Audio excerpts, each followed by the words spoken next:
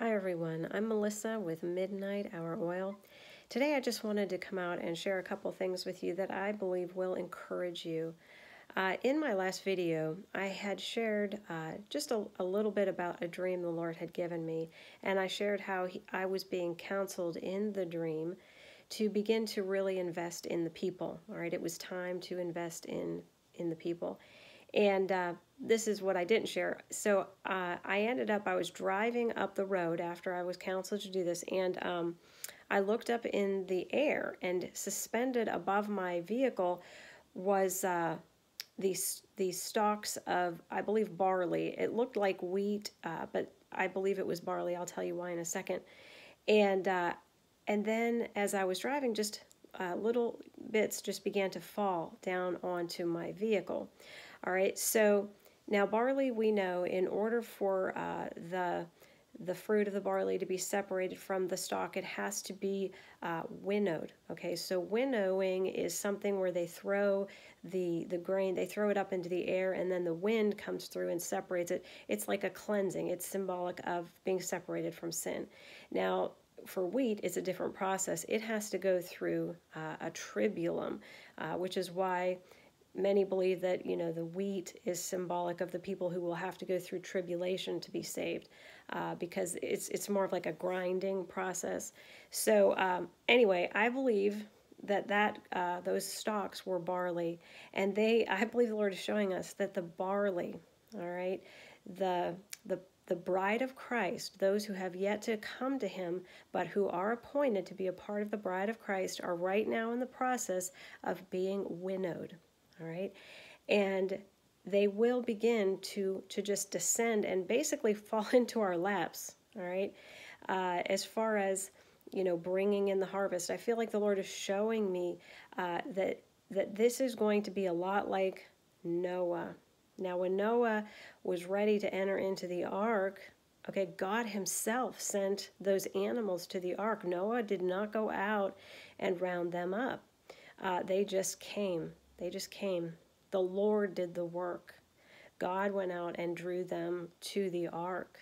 And that's so important to remember right now, because I believe with the dream of the barley falling on to my vehicle, which is actually symbolic of ministry, a personal vehicle, I believe the Lord is showing us that he's doing the work. It's the same thing he showed me in the dream about the corn. If you remember, I said I looked out the window and saw all this corn. I was in this building, I believe it was like a church building, and all of a sudden I heard this explosion, and all the corn from the field had blown onto the building.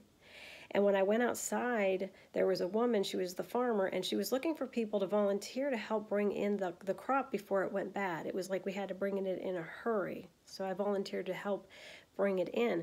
But again, in that dream, the Lord is showing he's the one who is making the crop ready. We're just gathering it. We're just bringing it in. God is the one who's making it ready.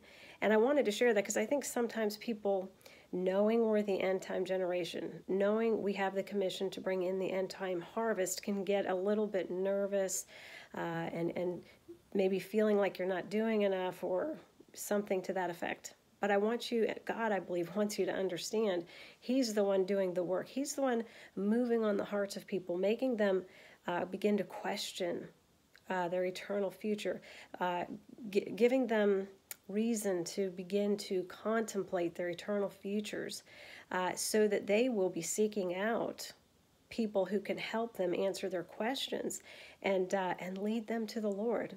All right, so I hope that encourages you, but I wanted to also share, a couple days ago, the Lord gave me another dream, and in this dream, I had gone into a store, and there were all these white fur coats. All right, now people were trying to get the coats, but in order to get the coat, they had to have taken like 2 free things from the store, and then they could get the coat for free. Nothing cost anything, but everything had to be done in a certain order. And I just remembered thinking, because there were so many of these white fur coats, that wow, all these people are going to be out on the street and they're going to have the same coat. And I believe what the Lord is showing us in that dream, because a coat is symbolic of a mantle.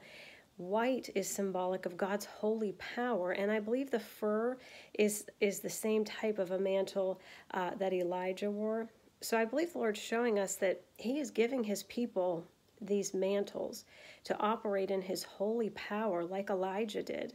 Okay, so as we are working on bringing in this end time harvest, I believe God is empowering his people to do mighty things, mighty acts, things that maybe you never thought in your life you would do.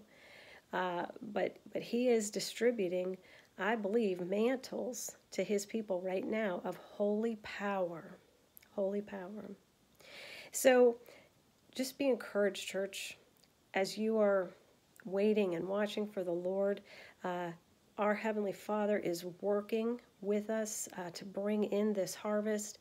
I believe he is doing the work for us, and it's important to remember that, because, I think back to when I just got saved and how I was with my sister. I used to just lambaste her, spiritually speaking, coming against her lifestyle, coming against her choices and the sin in her life. And, I had no idea the damage I was doing until the Lord gave me a dream.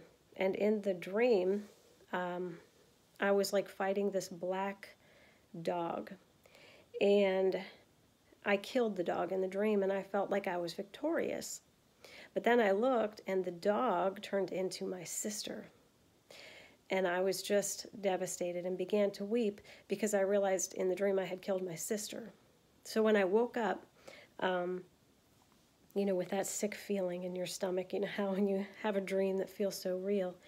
And the Holy Spirit showed me that what I was doing to my sister by constantly condemning her and constantly judging her and preaching at her, I was actually pushing her further away from him. And where I thought I was, victorious over the evil in her life, I was actually destroying my sister. All right. So a few years later, the Lord brought my sister to Jesus. She got saved. And I always say she got saved in spite of me, not because of me, because God is gracious. Okay. So he answered my prayers. And I believe, he will answer our prayers, but he wants us, to remember, we are here to just be an extension of his love, of his grace toward people. And especially right now, he's showing us he's doing the hard work. He really is. And it's almost like we just need to be there to catch what he sends to us. Honestly, that's the sense I get, like that barley just falling right into our laps. So just be prepared, as the Word of God tells us to always be prepared to give people a reason for the hope that you have. All right? And in the dark times that we're seeing today, if you're walking around with hope, you definitely stand out. So be prepared for God to send those people to you who are looking for truth and who are looking for answers. Be prepared. You may be the one who leads them to the Lord. And we know right now he's bringing in the last of the last. The fullness of the Gentiles, the fullness of the bride of Christ is coming in now. So let's be prepared to do our part. All right? As always, it is my prayer that we will all continue to keep our lamps burning bright while we wait for Jesus. I love you all. God bless you.